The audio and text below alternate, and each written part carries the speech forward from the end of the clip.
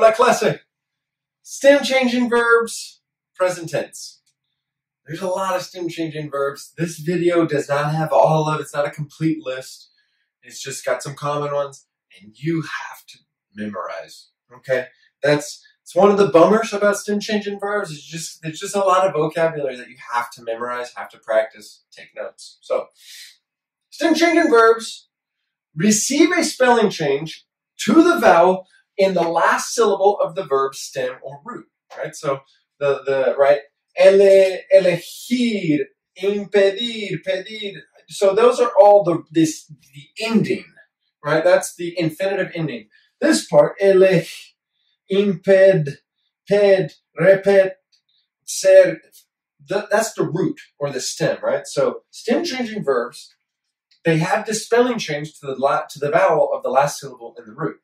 There are three main categories of stem changing verbs. Three main categories. E to I, E to IE, O to UE. Okay? And then we also have jugar, which is U to UE, but it's not a big category because there's like one verb, jugar. Okay? So these verbs all have spelling changes. Right? We'll go through each category independently. So E to I.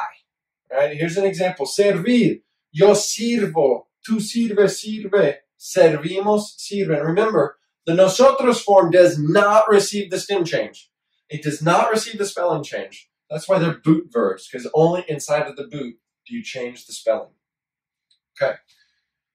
Servir. So now we'll look at the verb pedir in our examples. Verb pedir. Yo pido pollo en el restaurante.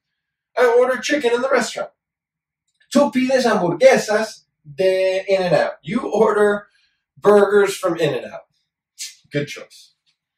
Ella nunca pide ensaladas. She never orders salads. Never.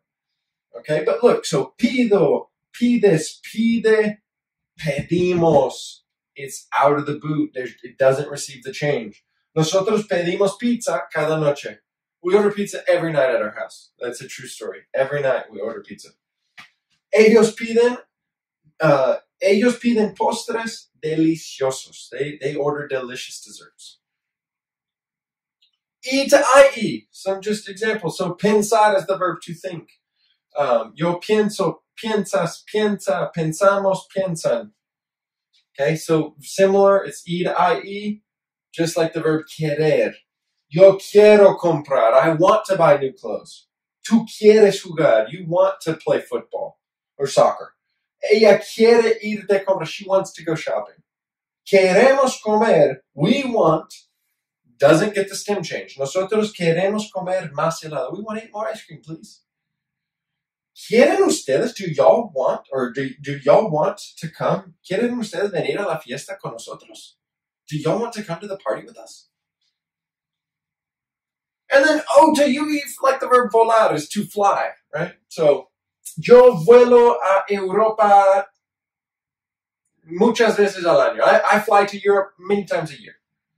Tú vuelas, you fly. Ella vuela, she flies. Nosotros volamos, we fly.